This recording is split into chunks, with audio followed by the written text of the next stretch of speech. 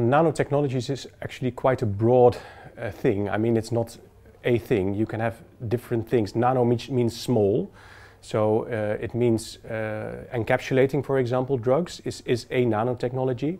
So one of the things that I will discuss is that actually putting drugs into small fatty bubbles called liposomes actually enables these drugs to get better, to cross the blood-brain barrier much better.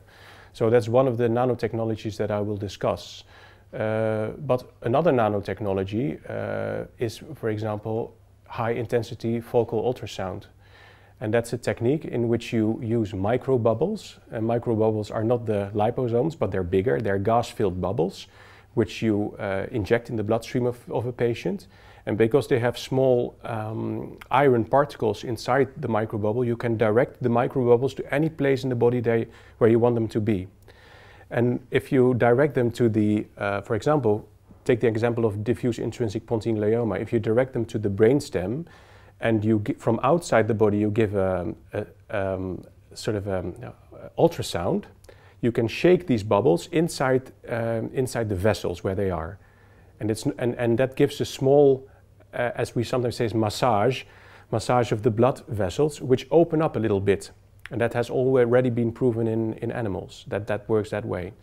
And when the blood vessels open a little bit, and when you give chemotherapy at that moment, it might cause chemotherapy to enter the tumor much better.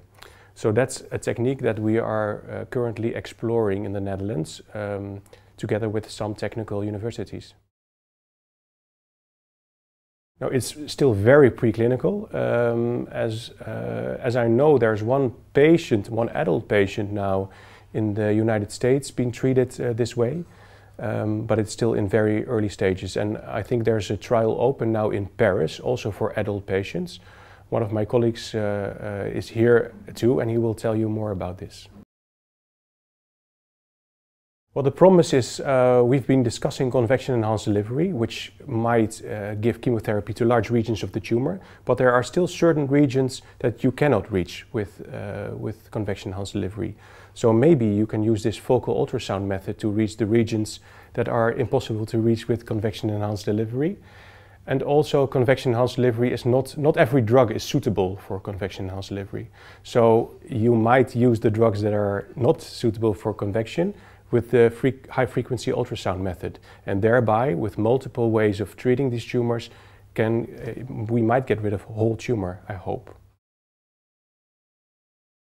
Well, I think it's the same take-home message as with convection-enhanced delivery. New techniques are the future of treatment of brain tumors in children, I guess.